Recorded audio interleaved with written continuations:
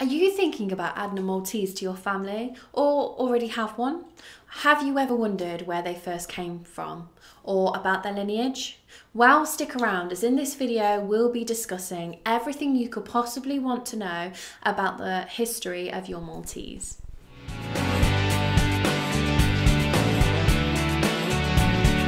Welcome back to the Fenrir Maltese Show. If this is your first time here, my name's Charlie and I'm a certified canine leader here at FenrirCanineLeaders.com. Everything we do here is dedicated to helping you find the perfect breed for you, and then helping you become a high-level canine leader who can raise the perfect canine companion. If that sounds like you, then make sure you hit the subscribe button and turn on the notification bell to make sure you never miss another upload. So let's jump right in. The Maltese is a dog breed that has a long history. In fact, Charles Darwin supposedly put the breed's origin at around 6000 BC. A children's toy of a dog that is very closely resembling the Maltese has been found in excavations that have been dated back to 8000 BC. The Maltese is a favoured lapdog to ancient Romans and Greeks. They've appeared in both Roman and Greek literature. It was also carved into ancient jugs, which proves the breed was around at this time. It's believed that the breed's origins started in Malta. Sailors would use Maltese dogs to keep rats and rodents away from the ship's food supplies. They were also used to barter as currency for sailors to buy food.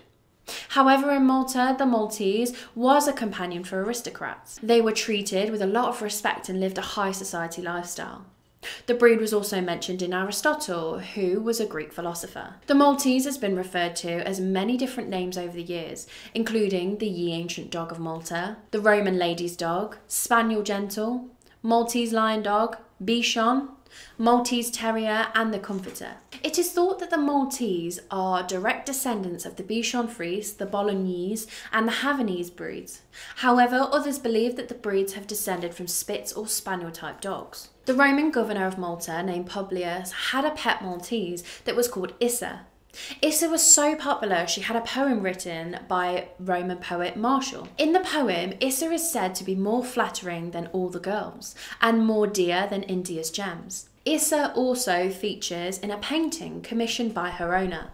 It is a theory that Emperor Claudius brought the first Maltese over to the UK. Hey guys, I wanted to very quickly let you know, if you're not already, that you should absolutely be following us over on Instagram. There'll be links down in the description box below, but we've got multiple Instagrams. One for Fenrir, our company, where you can see all of the awesome things that we're doing over there. You could follow me personally over on Instagram, or maybe come and check out our journey with our 12-week-old English Mastiff puppy Eileen. Either way, can't wait to see you over there. In the 15th century, the Maltese had become a favourite of French aristocrats, and by the end of the 16th century, the breed was extremely popular in the UK with nobles and royalty. The Maltese dog became at risk during the 17th and 18th century.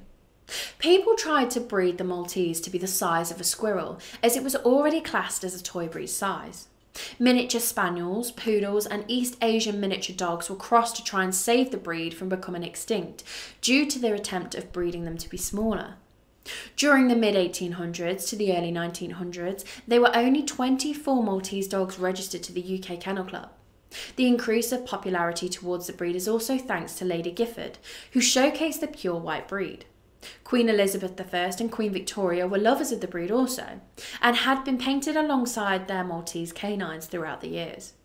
It's also believed that Mary Queen of Scots owned a Maltese who was rumoured to have been under the Queen's underskirts during her beheading. The Maltese was recognised by the American Kennel Club in 1888. However, many of today's American Maltese can have their ancestry traced all the way back to the English imported Maltese. The popularity of the breed steadily increased until 1950. Since then, the Maltese has become quite popular. The breed first entered the Westminster Kennel Club show in 1870. Today, the breed is one of the most popular breeds for spectators at dog shows. They also often win in the toy group categories. Well, I hope you've enjoyed today's video. If so, make sure you hit that like button and get involved down on the comment section below. And don't forget, if you are new here, to make sure you subscribe. We have 2 dedicated Maltese videos coming here every single week.